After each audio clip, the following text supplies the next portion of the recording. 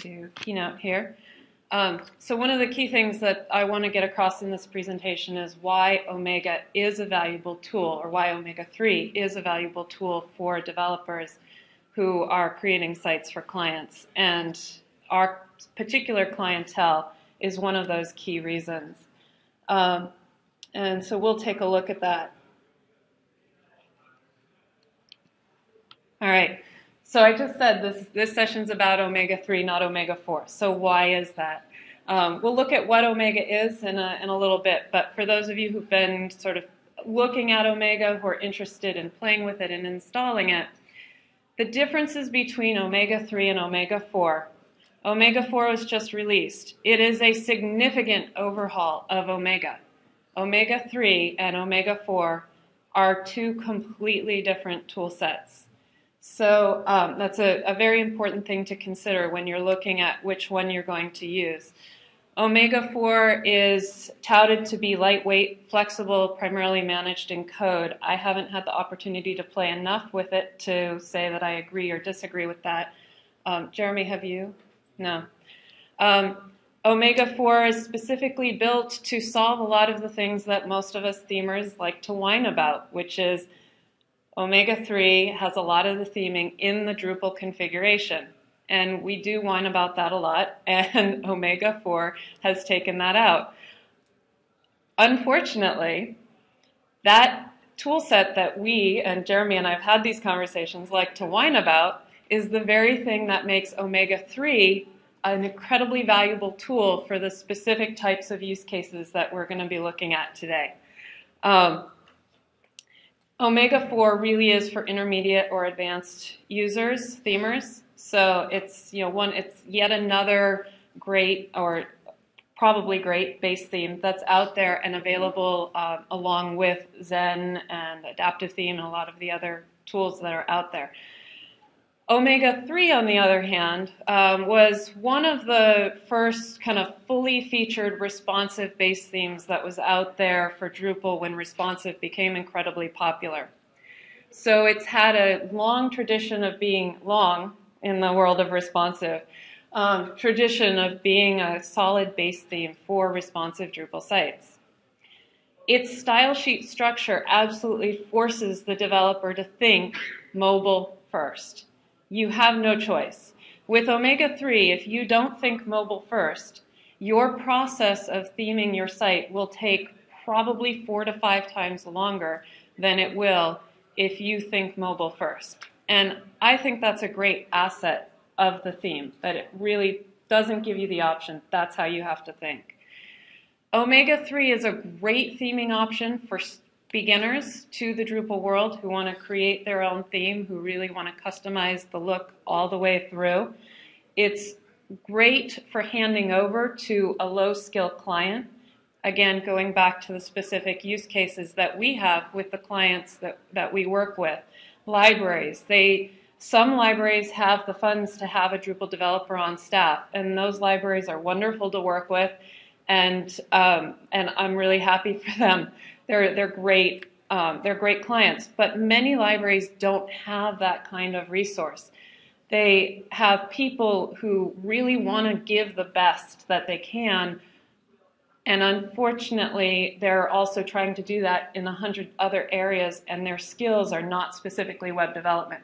So they're going to be taking on the long-term maintenance of their site that we hand them. Omega 3 is probably the only theme that really makes that doable in a low-budget situation. And I just want to reiterate what makes Omega 3 something that those of us who do a lot of theming whine about is the very thing that makes it fantastic for beginners.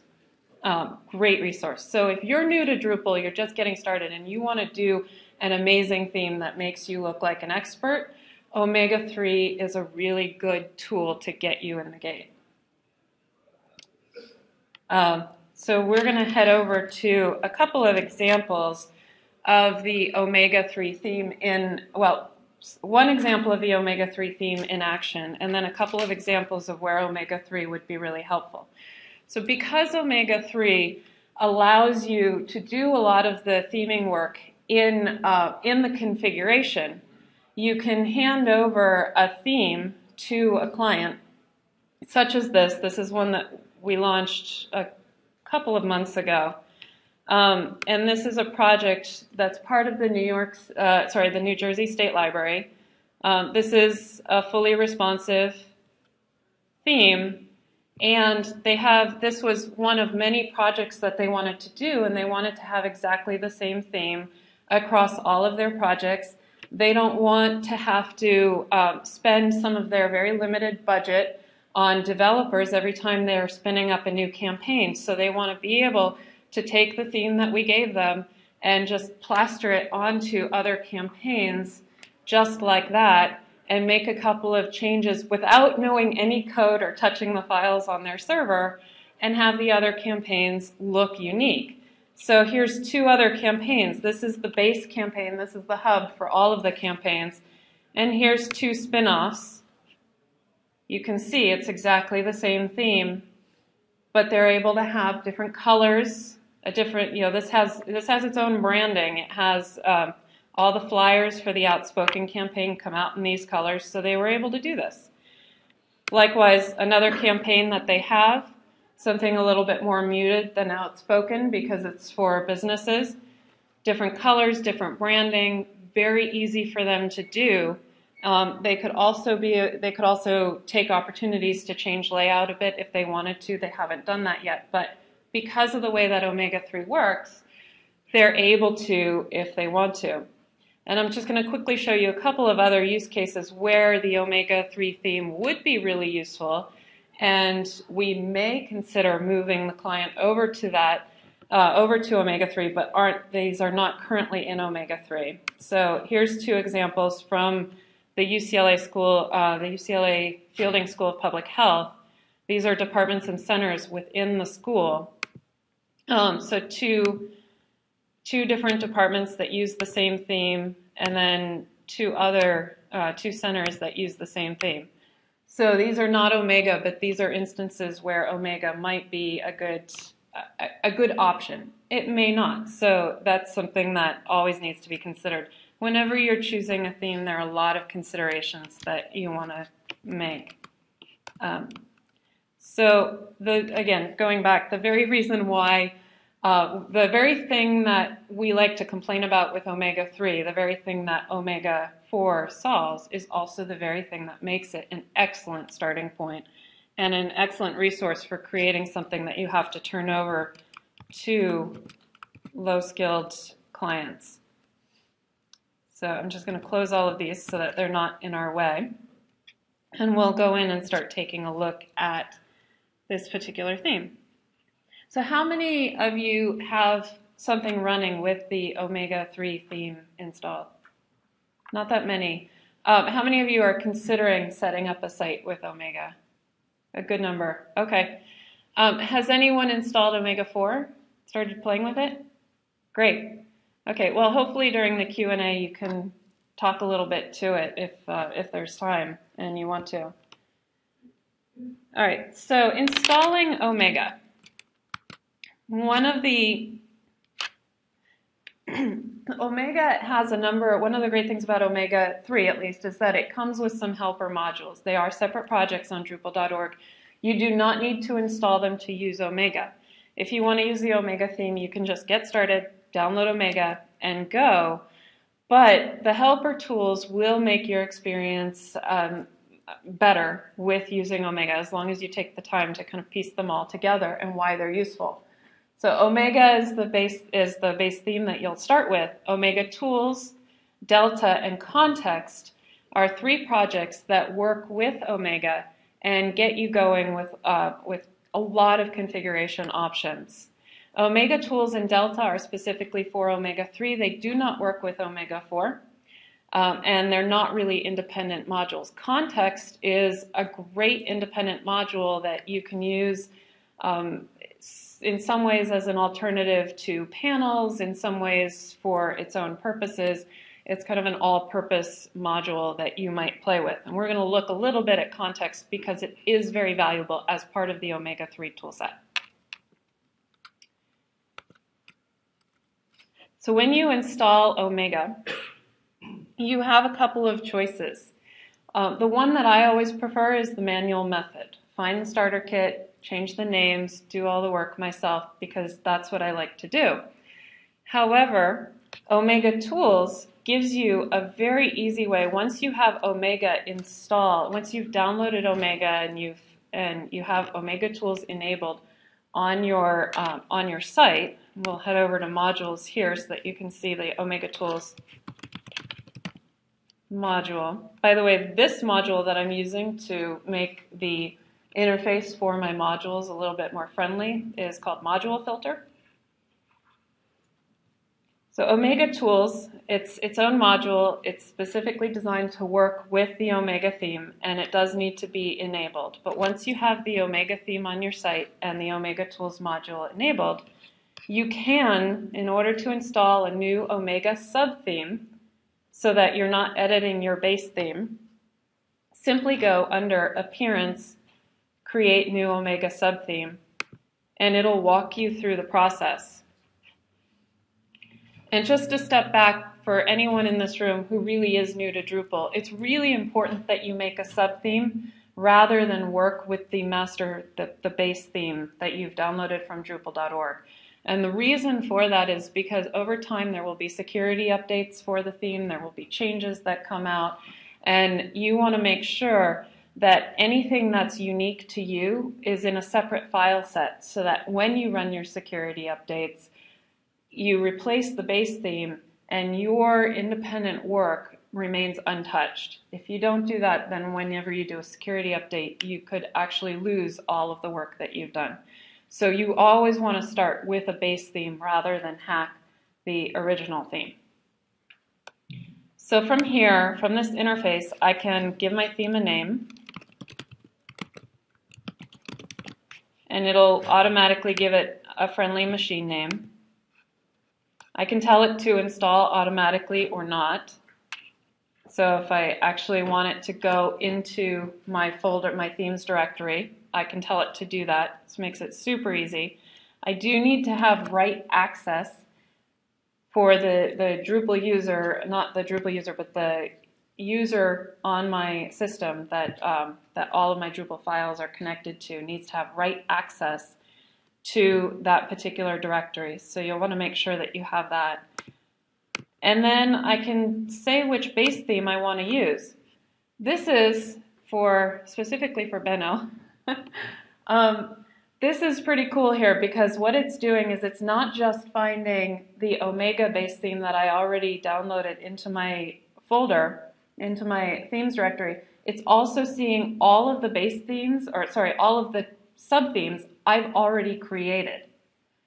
So from here, I can actually say, I want this particular theme that I'm creating right now, this particular subtheme that I'm creating right now, to be a subtheme of a subtheme, as opposed to just a subtheme of Omega, so that it looks at all of the work that I've already done on one of those other themes. This would be relevant to you if you are using Commerce or one of these profiles that comes with an Omega subtheme already created that you then want to work with. This could also be relevant to you if you do work with a school or a library or a large group that has many different departments and everybody wants to share a theme or share a base theme that you've kind of created for that particular group. And just don't do this. Always start with a starter kit. Notice it says here, this is not recommended. So you'll want to, at this point in time, you'll really want to start with the Omega HTML5 starter kit. Because at this point, it's worthwhile to just be working in HTML5, even if you're not familiar with HTML5. Omega takes care of a lot of that on the back end. And then from there, you'll just click Save and Continue. It will create the theme, it'll place it into your themes directory for you, as long as you have right permissions, and then you'll be able to work with those theme files from there. So super easy. The manual method of creating a subtheme, I would love to go into that, but we don't have a lot of time. So rather than actually showing you how to manually create a subtheme, I'll show you where that'll happen. So all of your themes go into your themes directory. So in your, you have your Drupal root, which for me is code, and then you have sites, all themes. And all of your themes, unless you're dealing with multi-site and have special requirements, all of your themes belong in that sites, all themes directory. So once you place Omega in there, inside of the Omega directory, you have a starter kits directory. From starter kits, you'll grab the starter kit that you want to work with. And more likely than not, it's going to be Omega HTML5. And all you need to do is duplicate it, rename it. Yes, if this is too beginner for you, please don't hesitate to head out. I completely understand. And drag it out into the top level of your themes directory. And then you're going to need to rename other things within here. But what you'll do is you'll follow the readme.txt file right here. It's really specific on how to create your own subtheme manually. You'll just follow that piece by piece, and it's great. So as long as you follow that, you'll have your subtheme. It'll be all set, and you're good to go. The only reason why the manual method is my preferred method is because it always has been. I don't know that there's really any reason to do one or the other except for what works best for you.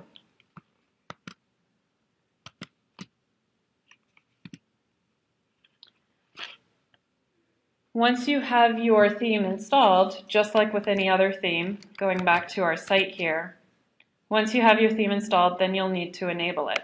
So under the Appearance menu here, in your Drupal 7 site, it'll list all of the themes that you have in your themes directory on your site. And you'll find the theme that you have, and you can enable it, or you can enable it and set it to the default. If it's the default, it's what everybody will see.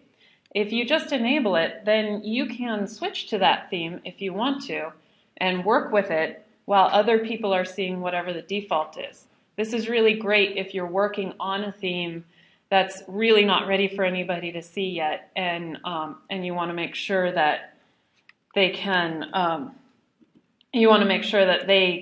use the site, continue editing their content, doing whatever they need to, and not see the rather messy thing that you're working on at that given point in time. So to enable a theme, you would just click the enable link right there. It's fairly straightforward.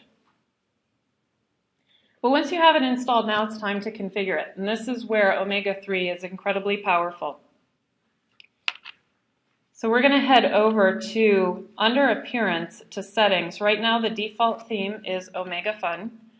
So we'll head over to Omega Fun and take a look at all of the configuration options that are available directly in the interface. What's up? Can you boost the size of the concept a little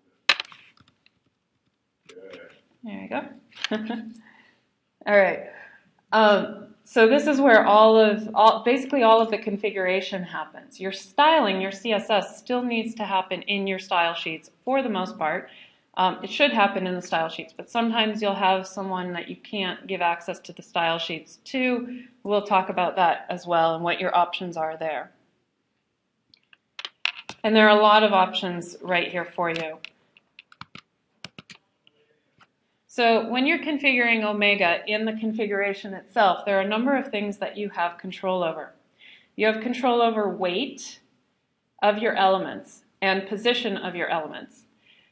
Weight and position have to do with placement in the code versus placement on the screen. And I'm going to show you an example of why that's really important. And this is, again, this goes back to why Omega 3 is a great tool for beginners, because it doesn't take a sophisticated knowledge of grids or CSS to be able to use Omega 3 to set your weights and positions on your particular elements. You can also move your zones and regions around. You can create new zones and regions. You can create custom classes for your zones and regions if you want to do something fancy with your CSS. And Omega 3 also has an extra library, a couple of extra libraries. The one that I particularly find helpful for beginners is equal heights, which, you know, when you see a site that has the sidebar is just as tall as the content area, no matter how long one or the other is, and whatever designs are in the background on those, they're equally heighted. That looks really nice. It's not necessarily an easy thing for beginners to do, and Omega just gives you a couple of checkboxes to click, and suddenly you have equal heights all over your site, wherever you want them. So going back here, looking at Omega, this is the configuration area. I'm going to go back to the home screen and show you a couple of the fun things that you have available to you when you just start getting set up. What you have, when you first enable Omega, you're going to see the grid and the blocks already outlined for you. So when you first enable Omega, it's going to look like this, which can be a little bit overwhelming. The first time you see this, you enable Omega and you look at this and it looks crazy and you're wondering how to get beyond that. Well, this is incredibly useful because it's showing you the grid that Omega is using. Omega 3 uses the 960 grid, which we'll take a look at in a moment. It shows that to you so that you can actually see where your elements, what your elements are taking up in terms of screen space and how they're balanced with each other. You can also see the blocks that are available to you, and these blocks are actually your regions in your Omega theme. They're not Drupal blocks, they're regions. So they probably should be called debugging region, not debugging block, so that it's a little bit clearer. So you can see all of those outlined right away. And in the configuration itself, you can go to your debugging screen and turn those off. You know, they're going to be on by default, and that's why it's going to look overwhelming. So you can just go into your configuration for your particular theme and turn them off.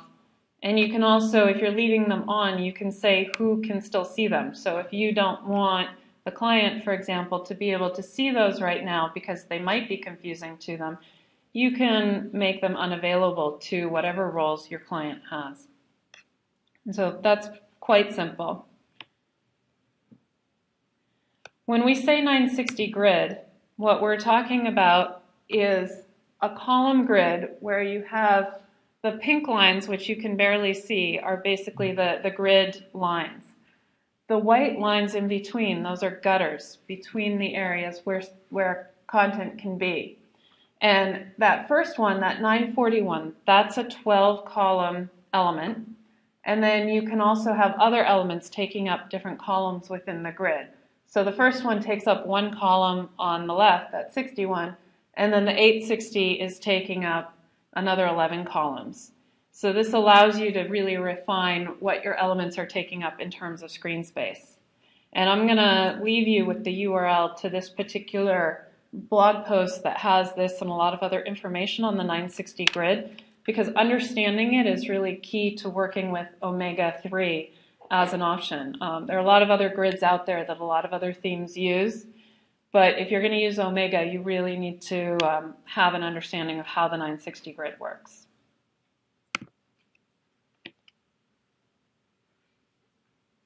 Excuse me, is there a Yes. reference to that site on the Omega site? Do you have No. somewhere you have resources on your website you recommend that 960 page as well as other things? I'll leave you with the URL for that particular one, and then we'll post these slides somewhere so that you can get to that link. Yes, but the URL is in the slides at the end, so you'll get it. It's a great blog post to read to really get comfortable with it. So I'm going to turn these debugging blocks off because they obviously do change your layout, and if you're thinking aesthetically, it can be a little bit complicated. And I'm going to show you something really quickly. The difference, what we have here done entirely through using Omega configuration, context, and delta with no help at all from the CSS files. We have your normal layout for this site, and then I'm just going to click on this one link, and now we have a section that looks entirely different.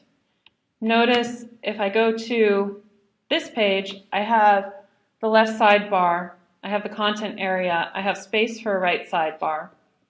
And then if I pop over here, I don't have the left sidebar, I don't have the right sidebar, and I'm just seeing, I'm seeing a pink background, and things look different. They just, overall, they look different. So this is all done through configuration modules. Again, if you're a themer, you're probably thinking, that's horrible. But for people really getting started with Drupal, it's incredibly valuable as a resource to get going and get a nice site up and running. All right, so I want to talk about weight and position, because weight and position are one of the most important things when you start thinking about a mobile site. So if I resize this right now, watch what happens with that navigation bar, the search bar and navigation bar on the left. It pops up to the top. Now if I'm using an iPhone, I'm going to be rather disappointed when those left sidebars can get really dense. You could have a long list of links. This can get pretty overwhelming. So if I do this and I'm using a mobile device, I'm going to be unhappy because I'm now going to have to scroll really far to get the content that I'm trying to see. You can fix that with CSS, but the nice thing about Omega 3 is that it also allows you to fix it using the configuration with weight and position. In the 960 grid world, weight and position are called push and pull. So if you do start investigating 960 grid and you see push and pull, just keep in mind that Omega 3 is using weight and position for the same language. So in order to fix this, I'm going to go back over to my configuration.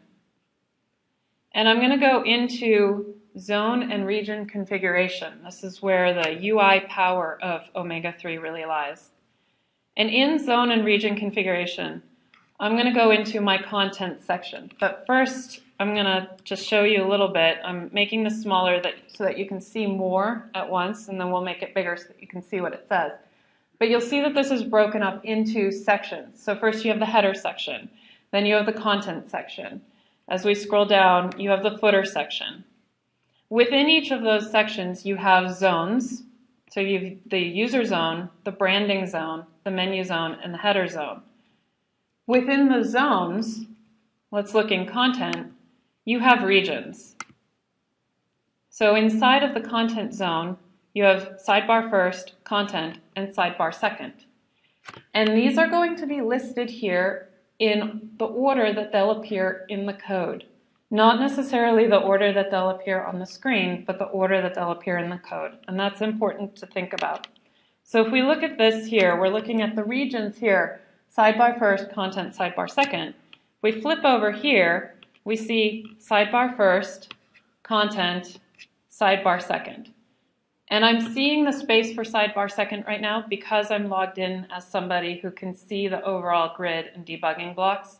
If I were looking at this as your typical user, not logged in, please don't restart Firefox right now.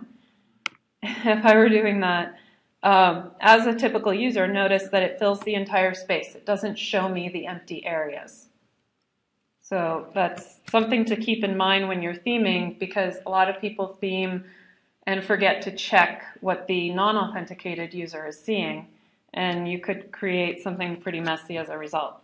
So, so I'm seeing sidebar first, content, sidebar second.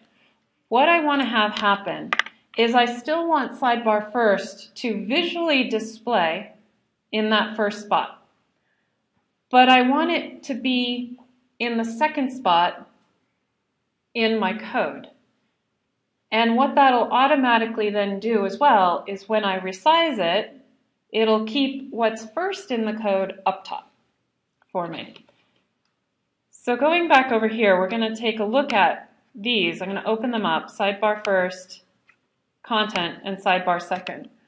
And there's a lot to see here, so we'll probably just do a lot of scrolling. So sidebar first has weight of 1 and position of -1. Content has a weight of 2 and position of 0. And sidebar second has a weight of 3 and a position of 0. In the Drupal world, the lower the number, the higher the item goes. So it floats to the top, it sinks to the bottom. And that's true with blocks, that's true with everything. Lower number floats, lightweight floats, so negative numbers will go top, and then heavy numbers, the larger numbers, will sink to the bottom. So what I want to do then is looking at weight, which is my code placement for the item. I need to order these in how I want them to display in the code. So I'm going to put sidebar second at weight of 2. Well, actually, I like 0 as the base, so I'm going to put 0 for content because I want that first. Sidebar first as 1, and then sidebar second will be 2. So these are the weight of the items. Position, in terms of how they display visibly, I want content to be first. So I'll leave that as 0, and then I don't want content to be first. I want sidebar first to be first. So I'm going to put the position of content to 1, the position of sidebar first up to 0, and then sidebar second to 2. And then I'll go ahead and save that. A question on the negative. Mm-hmm. Why are they negatives instead of starting from 0, 1? Yeah. So typically things start as a default of 0. And this is really seen a lot in the blocks configuration, especially if you start using context or other modules to position your blocks. You'll have everything at 0, and sometimes you'll just have so many things going on that you're going to need to take something into the negative number because you're not going to want to move all of your 0 items to a positive number in order to get something higher than it. So the negative numbers just allow you to have that flexibility when things start to get really big and you already have a bunch of things that are 0. Does that make sense? It's kind of hard to explain, but... Is it still viewable on the screen then? Yes. So if all it is saying, okay, whatever the reference is, we'll make this, Yeah. brief it to that, but it's still viewable. Okay. Yeah, so the additional question there was, if it has a negative number, is it still viewable on the screen? And it absolutely is. The negative numbers don't actually position things higher on the page. They just determine the order that things appear within their section. So they're not actually it's not like giving it a negative margin in your CSS and sending it up somewhere. It's simply, you have 3 elements, which one's first in line, and the negative numbers kind of give you the flexibility to set your line order accordingly. Okay, so I've saved that. Now I'm going to go ahead and reload this page, and everything still looks exactly the same. This is still in the spot that we want it to be in, but if I shrink this, notice now the content comes up first, and scrolling down, we'll get there eventually, there's that first sidebar. So I didn't need to know anything about CSS to do that, which is pretty cool for a lot of people starting out with whatever they're doing. It's a great learning resource. Yes? Did I misunderstand you? Didn't you say you wanted the sidebar? You left content at 0, Mm-hmm. and the other one at -1. So shouldn't the sidebar have been first? The sidebar is first in display on the widescreen when you're looking at all of the elements together. But once you go to single column, it just takes it by display weight. It doesn't push it, it doesn't move it to the top there. So it's because you're going into single column, now you're just going into the order that they're listed in the code. And that's the weight. Right. The weight is how they're, you're right, correct. Weight is how they're listed in the code, and position is how they're listed on the page once you start getting into wider screens. Yeah. Yes? So usually set the weight first, then set position. Yes. So that's a good question. So the question was, do you usually set weight first and then set position? And the answer to that is yes, because by default, weight is the only option that you're going to see. So I'm glad that you asked that, because you actually have to tell Omega that you want to mess with positions in order to do so. So to do that, going back into this content section, into the content zone, before the regions, we were just looking at regions, is this configuration section. And in the configuration section, you'll actually see custom region positioning right here. That is not checked by default. So in order to play with the position, you're going to have to check that off. Yeah. So that's a very good question. A couple of other things to notice in here. Force equal heights for all child elements. That's what's allowing this sidebar to be as tall as the content area. If I don't have equal heights enabled, then it won't do that. Equal heights is not an option that you'll see available to you by default either. In order to get to that, you need to go under Toggle Libraries and actually enable the Equal Heights library. The Formalize and Media Queries libraries come enabled by default, and because you're doing responsive, I don't recommend you turn them off. Equal Heights, only enable if you need it, because Equal Heights does add some load to your performance. It is a library, it is kind of hefty. So if your design requires it, here's where you can enable it. If it doesn't require it, then you're in even better shape. Great. Okay, so the other thing that we should look at here is you'll notice when we go into these regions that you have all these things, the zone. You can actually change a zone that a particular region is in. But then you have these things that are called prefix, width, suffix. And those are also very valuable to you. So right now, what you'll notice is sidebar first has a width of 2 columns. Content has a width of 6 columns. And sidebar second has a width of 3 columns. So this sidebar first right here is taking up 2 columns out of that grid. Let's go back to the grid here. So it's taking up 2 columns. Whatever I've set to those column widths, it's taking up 2 of those. The content area is given permission to take up 6, unless sidebar second doesn't exist, in which case it'll just take up whatever space it has available to it. But I can also change that. Prefix and suffix in the 960 grid world are called gutters. And again, this is important to know, because if you're researching 960 on your own and you start seeing those words and looking for them in Omega, they are called something different in Omega. So gutters are prefix and suffix in Omega. And I really kind of want to walk away from this microphone, but I'll just talk as loud as I can. So if you're going to do a gutter or a prefix or a suffix on your regions, what's going to happen is a gutter is going to leave one of these columns empty, or 2 or 3. If your gutter is 3 columns, it'll leave 3 empty. Or if your prefix or suffix is 3 columns, it'll leave those empty. So we're going to look at that with this section down here. Right now, Omega comes with, by default, with 4 postscripts enabled. And I'm taking up 3 of those 4 postscripts. It's also, everything's kind of running together. It looks a little smushed. So to make that a little bit cleaner, what I want to do is get rid of that 4th one, because I'm never going to use it.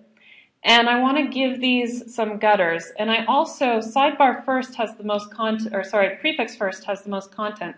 So I want to make sure that it has a little bit more space than the other 2, so that I can, so that everything balances out. So I'm going to go into my configuration here, and I'm going to collapse things so that we can see better. So now I'm heading into the postscript zone, and I'm looking at my regions here.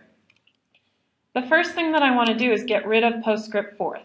I'm never going to use it. I don't want clients using it, so it's going to go away. So I'm going to take it just like I would do with a block. I'm changing postscript to none. So with a block, you would say put it in this region, or put it in none, and now it's gone. So this works exactly the same way. So now I don't need to worry about that. That's gone. Once I save this, it'll disappear from here. But for my other three, I want to determine their gutters, their width, their prefix, and their suffix. So what I'm going to do, I thought I had already done the math, but it looks like I didn't. So we'll try to get this right here. So the first thing I want to do is I kind of want this balancing more to the middle. So I'm going to give PostScript first a prefix of one column. I'm going to leave it at 3 columns for width. And then I'll give it a suffix of 1 column. So now my math says that this particular PostScript first, is taking up 5 of my 12 columns. And I need to keep that in mind before I set the others. I have that, based on that, I have 7 columns left. So now I'll go into second, and I'll say, okay, this one, because PostScript first has a suffix of one of those columns, I don't need to give it a prefix. It's already going to have some cushion. But I want the width to be 2 columns. And then I won't give it a suffix. I'm just going to give PostScript third a prefix so that it also gives it some space. So now I'll go here and I'll give this 2 columns. And then I'll give it a prefix of 1 and a suffix of 1 so that they all balance out together. So now this one's taking up 4 columns. This one's taking 2. And this one's taking 5, which doesn't equal 12. So now I know PostScript first can have another column, and I'll give it 4 columns because I want that to have the most space. So once I save this, I can go back over here, and we can see how this changes. So now PostScript first has a nice 4 columns there. It has a little bit of cushion on the left, it has some cushion on the right. PostScript second has 2 columns, PostScript third has 2 columns and a little bit of cushion on the left and the right. And that's all done through prefix and suffix. It's 10:40, I need to wrap up shortly, and there's a billion other things that I wanted to show you. So I'm just going to show you really quickly the style sheet logic because that's incredibly important to Omega. And then if there's other things that you wanted to know about, you can ask questions. So let's pop over here to the style sheet logic. In your Omega theme, your CSS files, you have 5 CSS files for your Omega theme. Global.css is the CSS file that's going to impact everything on your site, including the mobile display.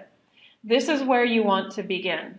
If you don't begin here, and when you begin here and you're working on your site, what you should do is actually work like this and begin with global.css. Save yourself the pain. I've done this too many times, and it really does increase your development time substantially. Don't work like this when you're starting with your Omega theme. Just don't do it. Work like this, get global.css perfect, and then move up to your next size. And then work there, get that to what you want, and then move up to your next size. Now the nice thing is you'll know, because of the way that Omega breaks up its style sheets, you won't have to worry that whatever you do in this layout will break whatever you've done in the mobile layout. Because the mobile layout only looks at global.css. As you start to get bigger, this is basically your tablet layout. It looks at global.css first, and then it looks at narrow it looks at default for overrides, and it'll also look at narrow. But default is your next everything point. That's the next style sheet that you want to work with. So first you're going to work with global.css, then you're going to work with default, and then you're going to go on to narrow, and then as you get wider, normal, and then if you have a super large screen, you'll be looking at wide. And in your configuration for your Omega theme, you can also change the breakpoints that you're using in your grid settings. So you can go into here and actually change what those breakpoints are if you want something custom. I saw a question over here. So the mobile only goes to global. There's none of the style sheet for that. No. Global's going to affect everything, and that's the idea behind Omega. That's one of the reasons why it's great for really getting you thinking responsive, because you have to think about mobile first. And whatever you do to mobile happens to everything else until you override it. Yeah, so it's very, very useful. So one other thing that I want to mention before I open up for questions is definitely look into, we didn't get to talk about the Delta and the context modules in relation to how they work with Omega 3, but definitely look into those, because what Delta allows you to do is create different theme settings. So this whole theme setting area that we've been in, where you say, I want PostScript to be 3, not 4, I want these gutters, all of that stuff, you can actually create a completely different setting in Delta and then use context to assign it to different sections of your site. So that's incredibly valuable as well. It's time to open up for questions. And pop over here. I promised some helpful resources, the URLs. So that 960 grid blog post is from 6 revisions, and the URL is up here. Also valuable whenever you're theming is the TPL file naming conventions, which you'll need to know for overriding templates. And then the Omega handbook and an overview of Omega 3 versus 4, which will be useful as well. Any questions? Yes? Why did you say we're doing Omega 3 versus 4? Because this is a beginner session, and Omega 3 is an incredibly valuable tool for beginners. Omega 4 is not for beginners. It's more intermediate advanced theming. Yes? What do you think is going to happen to this tool set as Omega 4 goes forward? Is it going to be preserved in some fashion, or is it just going to be lost? So I sure hope so. Right now they're looking for a maintainer for the Omega 3 theme. The people who are working on Omega are all now interested in Omega 4. And what I would like, this is what I would like to see happen. Again, it depends on who steps up and actually makes whatever will happen. I would like to see Omega 4 become the Omega that everyone uses, but have a module like Omega Tools that expands to include all of the stuff that Omega 3 has, that is optional for those people who really want to use that particular tool set.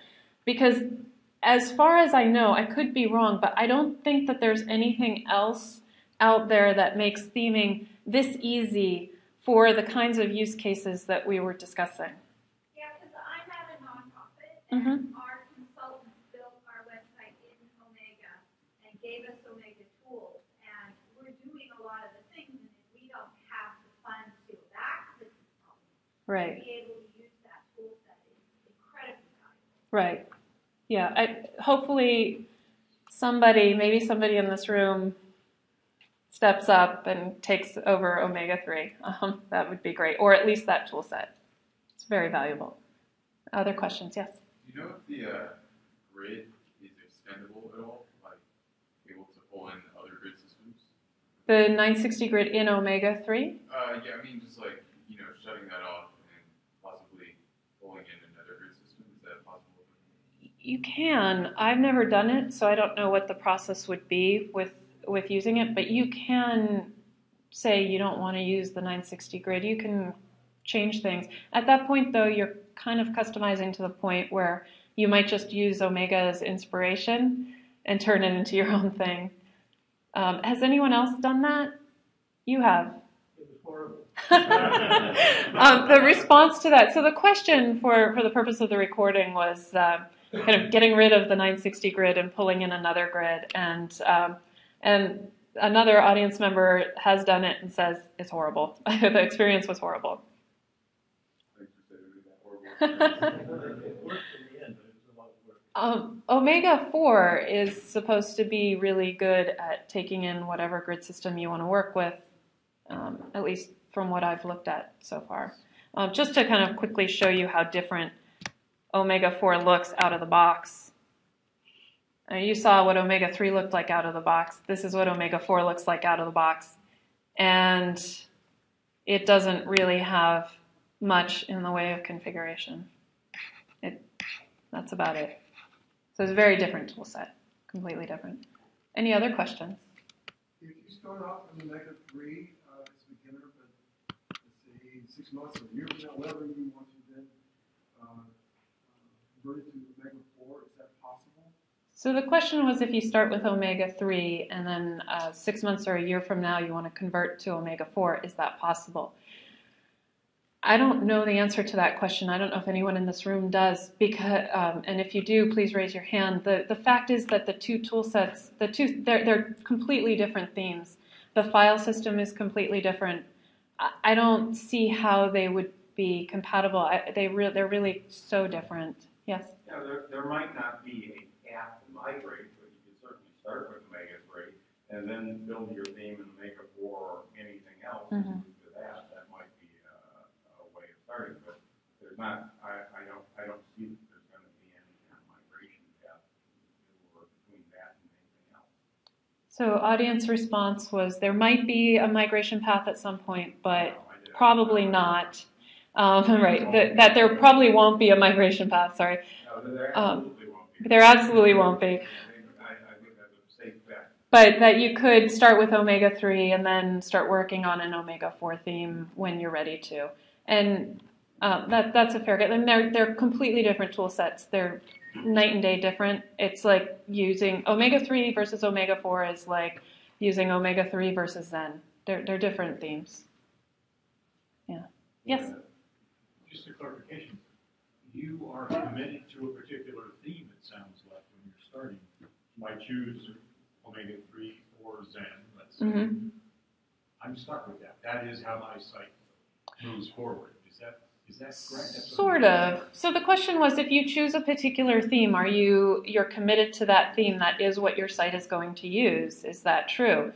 And the answer to that is kind of yes and kind of no. The yes part is you're putting work into that theme, and it's going to be a nice theme, and that's the theme that you built with that starting point. But the great thing about Drupal is that you, with a click of a button, you just put in a new theme.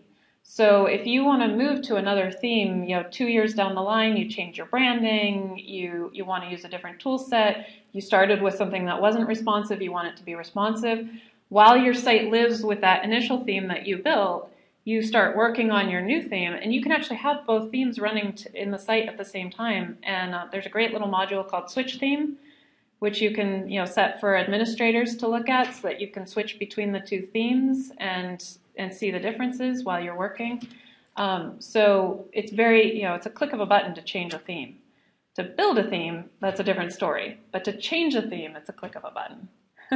All right, we're a couple minutes left. So if the new presenter's here and wants to start setting up, I'm totally fine with that while we answer questions. Yes? Do you notice any kind of performance tests with all the tools and everything that are enabled with it? And if so, can you turn them off, like the use UI? So you could turn off, yes, you could turn off Omega tools. You wouldn't turn off Delta because Delta's actually doing something in the site while it's running. Omega can get fairly heavy, so that can be an issue. You do want to look at your performance. You want to do whatever you can to optimize. Any theme can get heavy. I mean, I've seen we have a site running with a Twitter Bootstrap-based theme, and that got really heavy for a while. So any theme can get heavy depending on what you're running in it, and this one no more or less than others. You just need to watch it and tame it where you can. Yeah. Other questions? Yes. Yeah, question on the compatibility that you just discussed a little earlier. Are the style sheets compatible? Well, your styles are compatible. You might need to change your selector, but the style sheet structure is different across different themes. The Zen style sheet structure is completely different from. I'm just wondering if they designed around the same kind of style sheet, or if they totally different. Oh no! Oh, you mean for Omega 3 and Omega 4? No, completely different. The style sheet structure is completely different in Omega 4. from omega-3. There's no similarity. Here's my contact information if any of you would like to ask further questions. We do have to wrap up. Next presenter, if you are here, please feel free to come up and set up. And then Cherry Hill Company does have a few more sessions. Unfortunately, one of them is right now, so it just happened. But we have a panel on responsive base themes that is going to have a number of great panelists, including Jeremy, who's sitting right here. And I thought I saw one of the other panelists. That's a great one if you are looking at doing responsive sites and trying to figure out which theme to use. Come to the panel at 2:30 right here. And then we also have a Get Sassy with CSS, which is just getting started with Sass, a fancy title for that. 1:30 also here. And then tomorrow, Ashok has 2 sessions, one about Jenkins and one about Drupal 8, working with Drupal 8. Those are advanced sessions. So enjoy. Have a great camp.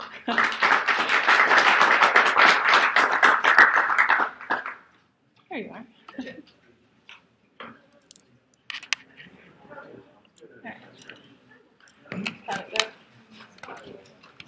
I hope it went well. Oops. How do I stop Camtasia? Uh-oh. I didn't get the information from your side, the links and everything. Oh, yes. I'll post that. I got to everything late here, so maybe there's some things I missed in the very first session. I was on time for yours. But is there, does the camp have a site that you go to for a link for notes? I've been to other conferences where